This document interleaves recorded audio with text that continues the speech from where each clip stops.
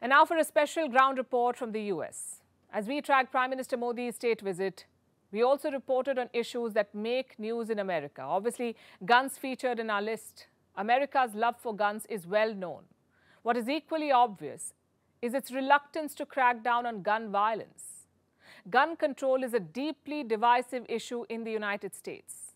And as mass shootings continue unabated, the biggest casualty seems to be school children. I visited a shooting range in Virginia to find out why guns are so integral to the American identity and to better understand America's toxic love affair with its guns. Here's a report. It is a weekday in America. Most Americans are at work, but not these. These men and women chose to come to a gun range instead to practice their shooting skills. We are in Richmond, some 40 miles from Washington, D.C. This is the capital of the American state of Virginia. And we're here at a shooting range. We'll speak to people here to try to understand why the average American takes up guns. Guns are a divisive subject in the U.S. But at this gun range in Virginia, there is no ambiguity or debate. Guns are a way of life here, a social glue that binds communities together. And this fact hits you at the entrance door itself. Look at this. This is an ad for a gun, Glock firearms. And nowhere else have I seen something like this, ads for firearms and weapons so openly and frequently displayed in civilian spaces. This is America for you. It's a country which has more guns than people, which has had more than one incident of mass shooting every day in this year. Guns are a very politically divisive issue and a very important issue in America. This is the only country, I think, which has such frequent incidents of school shootings.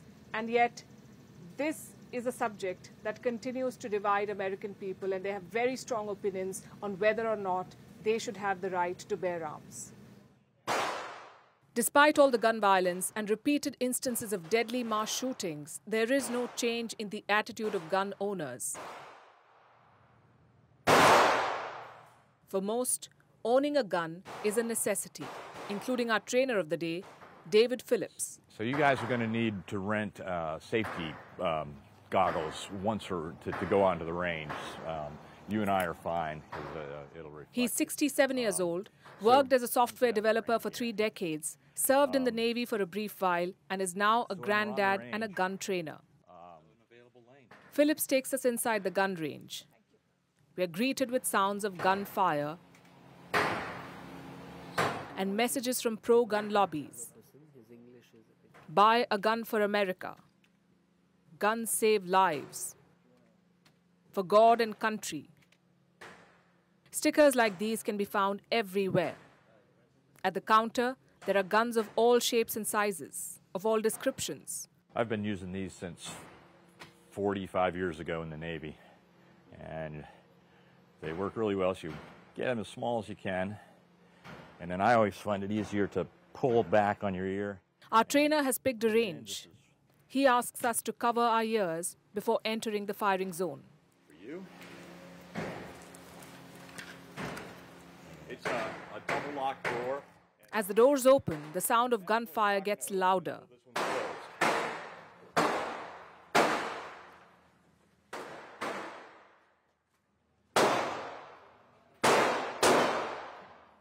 Empty bullet shells are flying in every direction. Our crew cautiously makes its way to range number 13. Phillips wastes no time. He swiftly loads his magazine and starts shooting.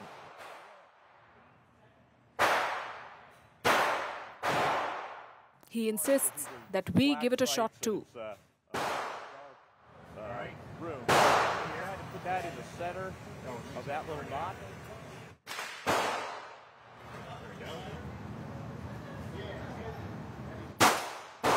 It's way off the mark, though. We know we are better off shooting questions than bullets. Sometimes. The whole experience is a bit unsettling, to see people casually firing weapons like it were a game of ping pong. But for Phillips, it's second nature. He started shooting at the age of 11. He began training his son at the age of 6. Did it at any point occur to you that it may be strange or odd for an 11-year-old to be handling an actual gun and learning to shoot it? No. And the reason for that is I was always under my father's very close supervision. And with a rifle especially, if I started to swing it, so with a handgun... I get the safety part, but I'm saying that as a concept... No. I mean, had paper targets downrange, and it was just a skill. It's an Olympic sport. It is, but not for kids. Not for kids, but not many kids are in the Olympics either. Our conversation, in a nutshell, captures America's gun debate. A large section of people are convinced that guns should be a part of daily life. No wonder this country has more guns than people. Last year, there were almost 400 million guns in circulation. That's 120 guns for every 100 Americans, the highest rate in the world. The number of gun owners is still rising. The reason is the fractured nature of America's politics. More and more Americans now want firearms. Their demand rose during the pandemic, when close to 60 million guns were sold to Americans. Phillips meets many of these new gun owners. He leads training for the Liberal Gun Club. It's a group of left-leaning gun owners, and their tribe is growing. I think it's upstairs. It sounds like it's upstairs. With the surge in violence and mass shootings and the impasse over gun regulation, the left believes that being armed is now vital. Trainers like Phillips take the argument a step further. They link gun ownership to fundamental rights. Self-defense is a human right. The potential victim has the human right to respond with force in kind. There are about 400 million firearms in the United States. You think that should change? No. Yes, more. There should be more? Sure. Why? And the reason is there are about 600,000 negative outcomes, and that includes homicides, suicides, accidents. And when you take 600,000 and you divide it by 400 million, that's a very, very, very, very small percentage of negative outcomes. So far, that hasn't been the case. We are midway through 2023, and the tally for mass shootings has crossed the 300 mark. If the present trend continues, the US could set a new record. 2023 will be the worst year in recent memory for gun violence. The fact is, more guns are not helping America. They're feeding into the epidemic of violence. We begin with the biggest global headline, a revolt against Vladimir Putin, the biggest challenge to his rule. Vladimir Putin has been in power for 23 years. He's not faced anything like this before, an unprecedented coup that lasted 36 hours. It was led by this man, Yevgeny Prigozhin, chief of the Wagner group, also known as Putin's chef. This is a story that Hollywood would scramble to buy rights for, a strongman leader versus his own aide. A private army marching towards the capital, reinforcements made to stop their march, and deals being broken behind the scenes. At the end, the revolt may have ended, the rebel may have been banished, but it's left Russia in an extraordinary crisis. More on that later. First, let's tell you how the rebellion unfolded. What exactly happened in those 36 hours? It all began on Friday with this video. A 30-minute long video. At first glance, it looked like any other Wagner rant, because Prigozhin has criticized the Russian military before, multiple times. But this video was different. This time, the Wagner chief sounded very angry. He questioned the Kremlin's operations. He slammed the defense minister of Russia, and he said that the Ukraine war was based on lies. The war was not needed in order to return the Russian citizens to our bosom, and not in order to demilitarize and denazify Ukraine. It was needed for one star with additional embroidery so that one mentally sick man could look good on a coffin pillow. You heard that. Those accusations are damning. And of course, Moscow would not have any of that. So Russian agencies scrambled into action. They ordered for his immediate arrest. And this is where things start to boil over. Prigozhin said his fighters were approaching Rostov-on-Don. So Moscow sent troops there. Irrespective, Wagner forces took the city and they faced virtually no resistance. So by Saturday, they'd captured one Russian city. Riding high on their victory, they decided to aim for Moscow next, the capital of Russia. A huge column of Wagner vehicles set off for the capital. This is not a military coup. It is a march for justice. Our actions do not in any way interfere with troops. Obviously, the Kremlin was rattled. Moscow was their seat of power, and the Wagner mercenaries were coming for it. So Putin decided to address the nation. He called it a stab in the back for the country. Listen to this. We won't let it repeat a civil war. We will protect our people and our statehood from any threats, including treason from the inside. What we are facing now is treason. Unreasonable ambitions and personal interests lead to treachery, state treason, and betrayal of own people, and the common cause which Wagner fighters and commanders fought for along and died for alongside with other units and brigades. But even this failed to stop Wagner. By Saturday afternoon, they were less than 400 kilometers away. So the Wagner army is marching on. They're just hours away from the capital.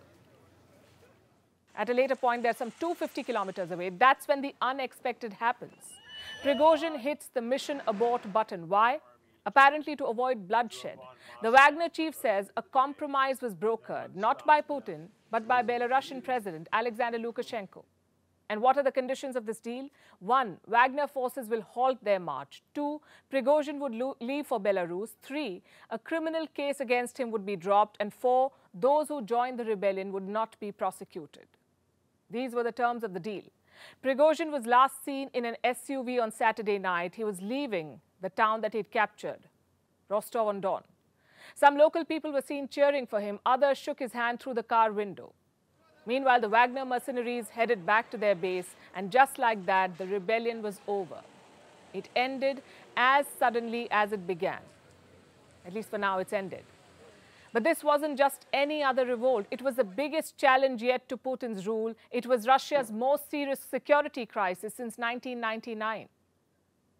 And remember, all this was happening while Russia is still at war in Ukraine. So Moscow had to divert resources from there to protect its own territory. Putin had to move forces to protect himself from a private army that he helped create. Which brings us to the most crucial question. Where does this leave the Russian president? Has his hold on power weakened? Has this shattered his image of invincibility? Putin appeared on TV on Saturday. He appeared again in a Kremlin video address today. But he's not been seen in public since. No one knows where he is really. Many say he escaped from the capital. They claim that Putin flew to a secret place, a palace in Valdai. The seriousness of what has happened in Russia cannot be overstated. Putin's inner circle is very crucial for him.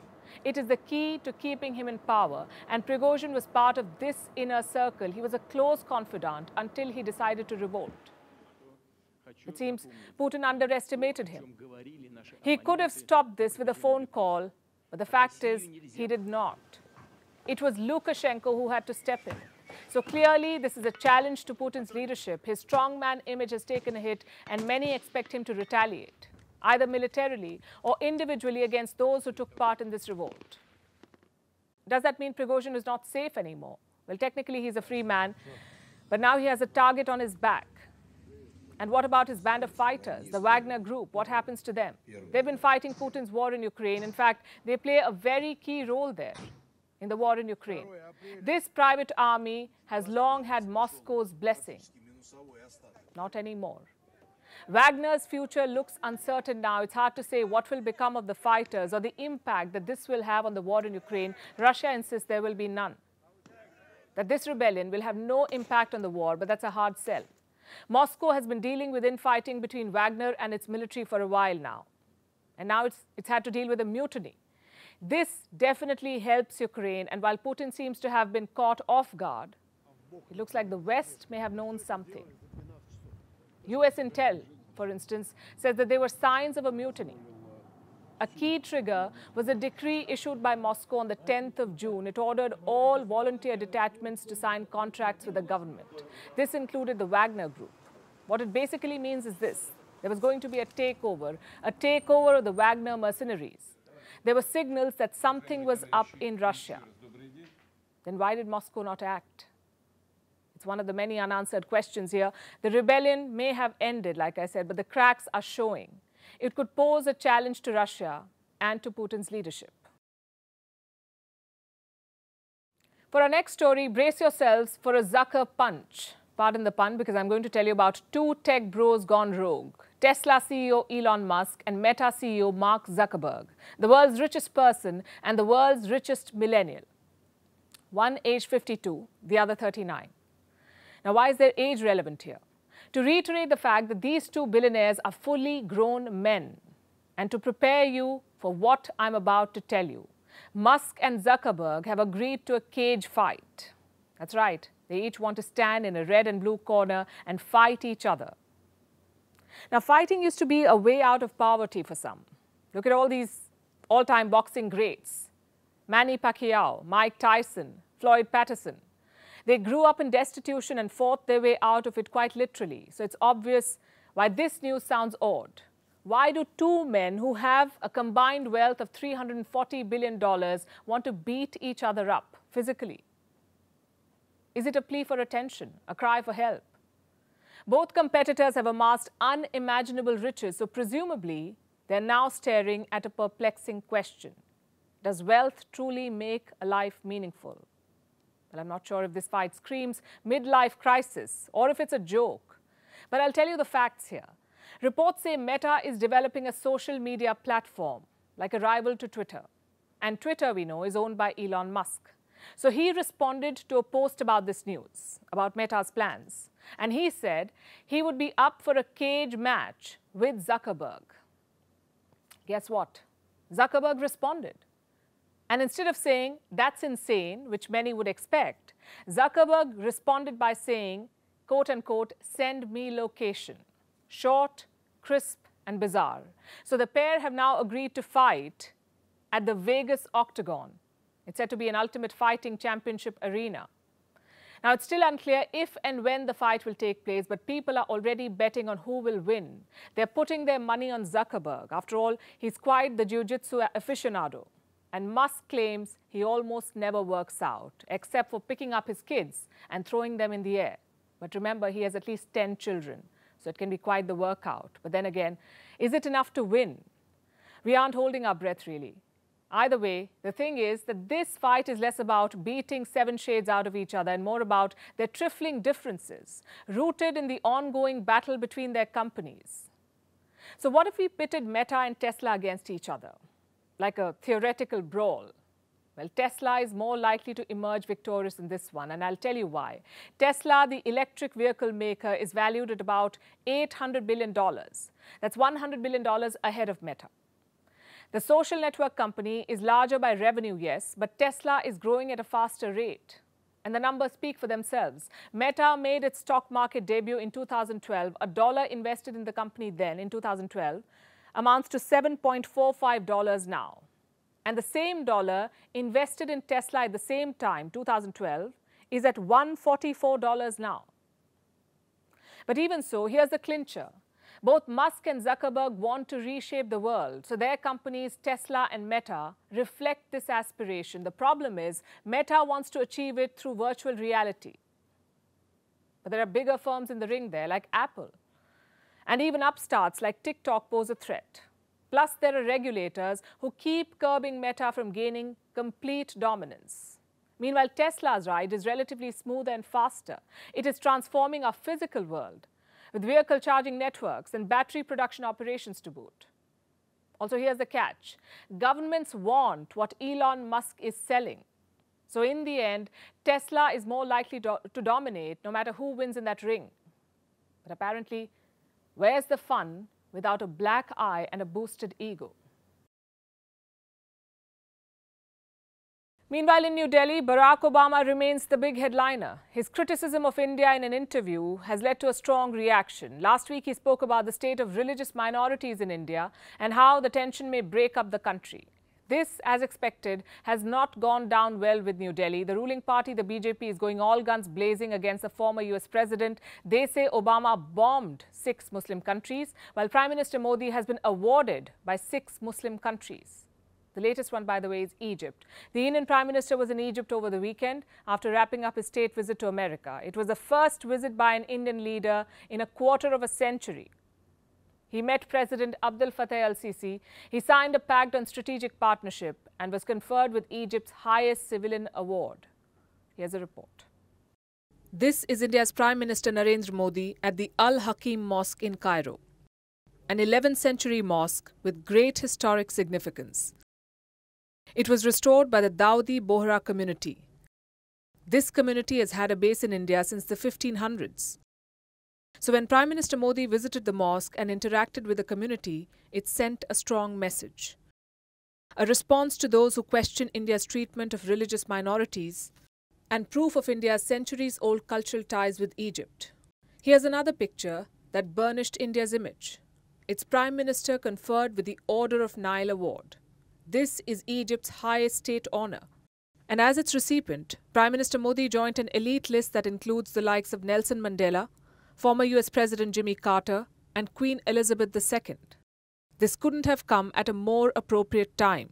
This was an Islamic country honoring Prime Minister Modi days after a former US president questioned his government's record on Muslims. In fact, this was the 6th Islamic country to award Prime Minister Modi, a statistic that his party is vigorously reiterating. But the visit to Cairo was about much more than this. It was the first bilateral by an Indian Prime Minister in 26 years. A short 2-day visit, but it ticked all the right boxes. From exchanging light-hearted moments with the Indian community to serious talks with the top leadership of Egypt. He reflects the wise leadership, and for a big country like India, there is a great development in India. And also this reflects that he is always and continuously working there in India. Once the grand welcome was done, it was time for business. Prime Minister Modi met Egypt's President Abdel Fattah el-Sisi. Al-Sisi was also India's guest at the Republic Day parade earlier this year. The two sides have elevated ties to a strategic partnership. They signed multiple pacts, including on agriculture, archaeology, and antiquities and competition law. But before we understand what New Delhi and Cairo are planning for the future, we must know what they already have. India and Egypt go back a long way. They are among the world's oldest civilizations. One of the first references to relations with Egypt is from Ashoka's edicts. Fast forward to 1947. India had just become an independent country. Less than 3 days after that, India established bilateral ties with Cairo. Then there was a non-aligned movement, or NAM. The world was divided into 2 camps during the Cold War. India's Jawaharlal Nehru and Egypt's Gamal Abdel Nasser founded NAM. Post-2014, the relationship took another turn. India began proactively engaging with the Arab world. In the case of Egypt, the focus has been on economic ties too.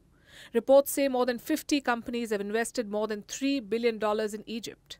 India is one of the top 5 importers of Egyptian products. Bilateral trade stands at over $7 billion. They want to take it beyond $12 billion in the next 5 years. But the thrust going forward will be on the defense partnership. India is looking to boost its defense exports, and Egypt is emerging as a willing buyer. From Tejas to BrahMos missiles, there's talk of sale and technology transfer. This will help India in more ways than one. Egypt is a strong military power in the Arab world, a member of the Arab League and the OIC, or Organization of Islamic Countries. A deeper strategic relationship with Cairo serves many purposes for New Delhi. And images like these send a message to its critics. Herding, obedience, protection, racing, hunting. The list goes on. What am I talking about? Canine competitions. For many pooch lovers, they're quite a big deal. And our last story tonight is about one such recently held competition, a hunt for the world's ugliest dog. Yes, it is a thing. And a dog named Scooter has raised its way to the top. With its reversed hind legs and loose tongue, Scooter has not only won people's hearts, but also $1,500 in prize money. The question is, does a dog ugliness contest even serve a purpose? He conquers all. Sparse, mohawk-like hair with gravity-defying strands that stand high as if shocked. A rat-like tail, reversed legs, and a tongue that just won't stay in his mouth.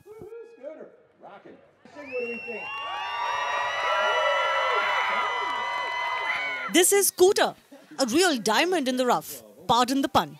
And now he has been crowned champion of the world's ugliest dog contest. It's a world-renowned competition held annually in California in the US for the past 50 years. Now this contest may seem odd, but that's the point. It celebrates imperfection and dogs who had been counted out for their appearance. So poochers come from far and wide to compete for the coveted title, where they not only receive love and admiration, but also $1,500 as prize money. And sure, winning is exciting, even if it is in an ugly battle. But this contest is so much more. It promotes dog adoptions and showcases extraordinary canines who've defied adversity. Most of the dogs in this contest are rescues. Take Scooter, for example. He's 7 years old and had a very tough life before he was adopted. When he was a pup, his breeder wanted him euthanized because he had a birth defect. His hind legs faced backwards. This meant he would never be able to walk. But that wasn't to be. Scooter was rescued. He found a good home, and with the help of therapy and a specialized cart, he's now able to move. According to judges, it was Scooter's determination that gave him an edge. But the fact is, most of these canine participants share a similar troubled history. So Prince came in from the desert and was involved in a fight for food, and he was the runt, so he got attacked here. So he's only got one eye, so he's missing this eye here. And one of his ears never really sticks up, and he's got this really long tongue. So those are kind of his distinctive, ugly features. And he loves belly rubs, as you can tell. This is Harold Bartholomew.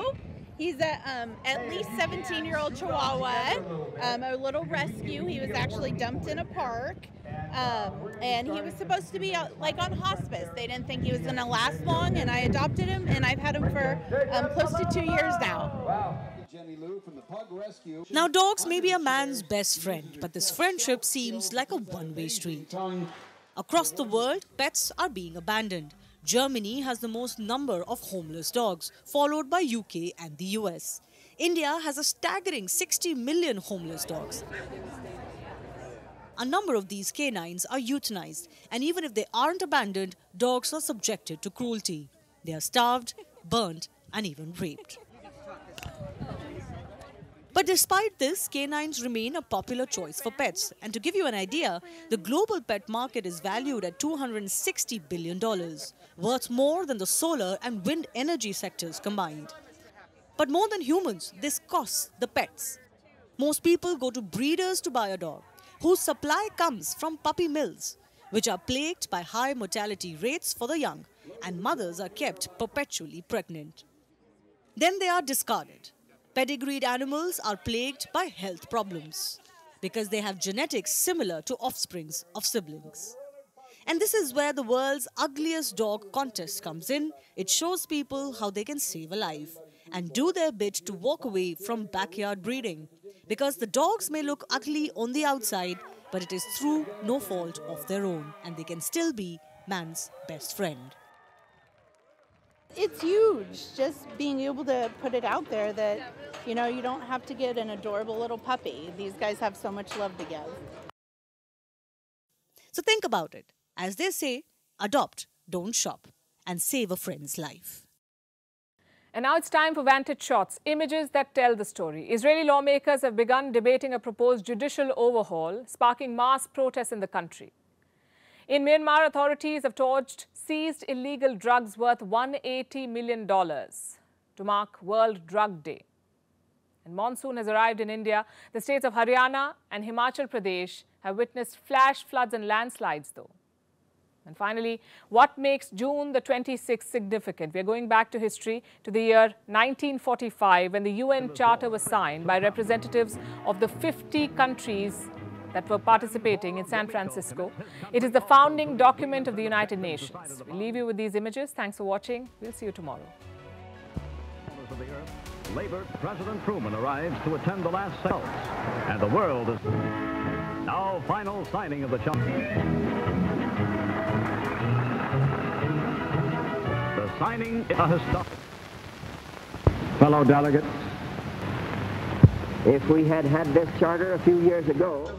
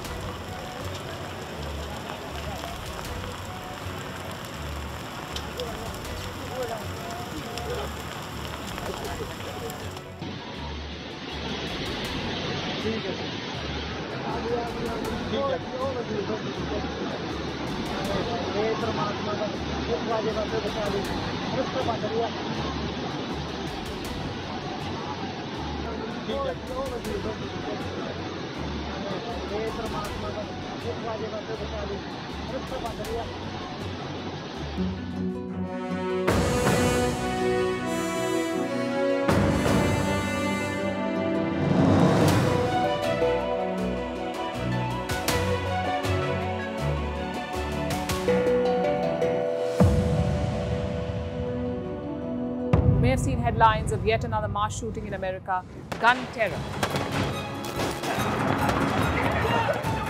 We're in Richmond, some 40 miles from Washington, D.C., and we're here at a shooting range. We'll speak to people here to try to understand why the average American takes up guns. Look at this. This is an ad for a gun. There are about 400 million firearms in the United States. There are about 600,000 negative outcomes. This is the only country, I think, which has such frequent incidents of school shootings. And when you take 600,000 and you divide it by 400 million, that's a very, very, very, very small percentage negative outcomes. This is America for you. It's a country which has more guns than people.